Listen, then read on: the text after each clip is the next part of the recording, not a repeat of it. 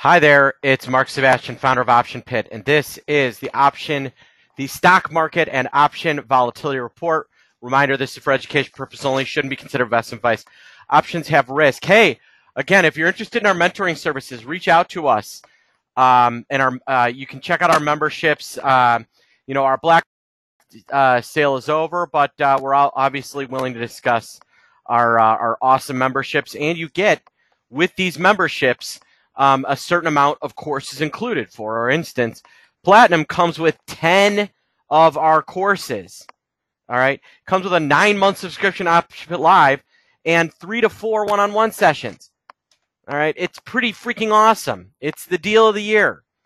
So, if you're interested in learning how to trade, reach out to us, marketoptionpit.com or 888-TRADE-01. Additionally, if you are going to be in Chicago on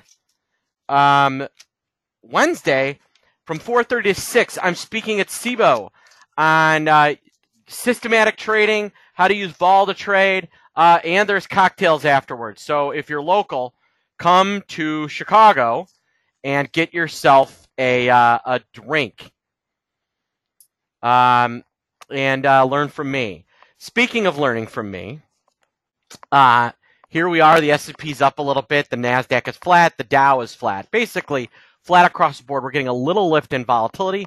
Why? Well, because we have this whole G20 thing that people are concerned about.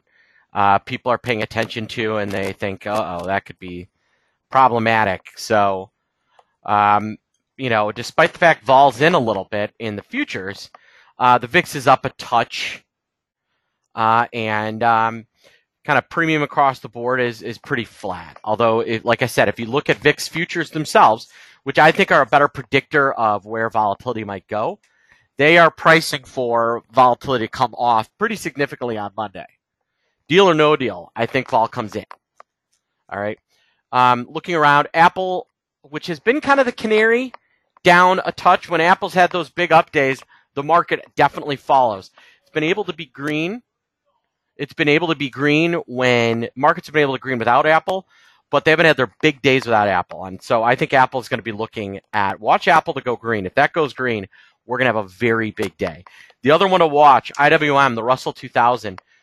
It has been the canary. It started to rally yesterday really early before everything took off and absolutely led the market.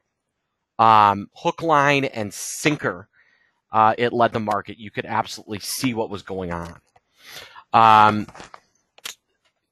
We're going to be looking at a few retail names. I kind of like, I think Nike still looks interesting. I think the Qs look kind of interesting still.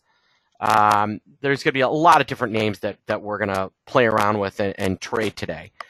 So I think Andrew's coming on the show at 10 for the Mark and Andrew show. I think we're going to have a ton to talk about, and it should lead to some fun discussions as it usually does.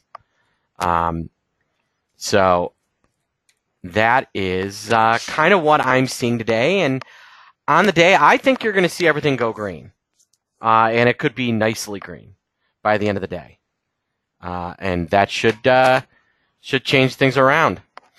All right, folks, I hope everybody has a great morning, and I will talk to you soon.